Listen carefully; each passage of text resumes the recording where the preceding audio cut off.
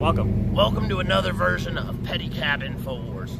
Today, this is a message for all the hunters, fishermen, and outdoorsmen. The Californians who live in the high-rises in Austin, Texas, know more about wildlife management, virtue signaling online, and seeing dead pictures of giraffes than you do. You crazy fools out there with your guns, shooting signs and Coke bottles out in the country.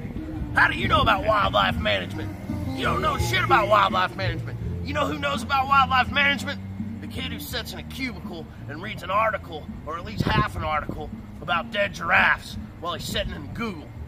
Working for Google, working for the globalists. Excuse me.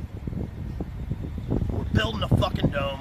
We're getting rid of all the people who think they know more about wildlife management than the actual people who are out there doing something about it. Build a dome. We're going to make hunting, bobcats, and mountain lions legal again, so we don't have to spend millions of dollars on the federal government to do it for us. And you know what? We're going to do a better job of managing game than the Californians virtue signaling in the high rises. Thank you.